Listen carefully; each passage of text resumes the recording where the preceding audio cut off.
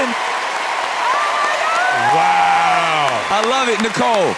A friend of yours, someone you sang with before. Sis, baby girl, I'm not gonna lie, I'm gutted that you're going home because we thought that you could take the entire competition.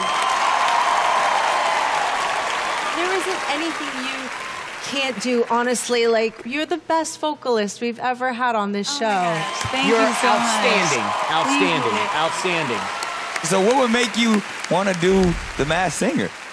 I've always even just thought of myself as just a singer. So I thought it'd just be fun to come out here and show a whole nother side of myself, be a little more sassy, you know, Showing the choreography show and some all choreo, and I can't be as sassy anymore. I have to like go back to being myself. But yeah.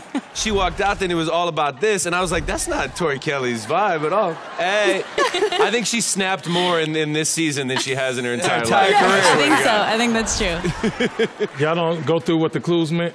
Like, he wants to know what the Yes. telescope was all about. Okay, the telescope was because I was on Star Search when I was 10. It was the first time I was ever on TV. Katie, Yeah, you were kinda close. You were close. You were close. Very close. Look at me. I could have won, probably. What was that rainbow frog? A nod to when I got to sing Rainbow Connection with Kermit the Frog. You have made duets with Robin Thicke and Kermit the Frog? Yeah. I don't want to know who's better. I don't want to know.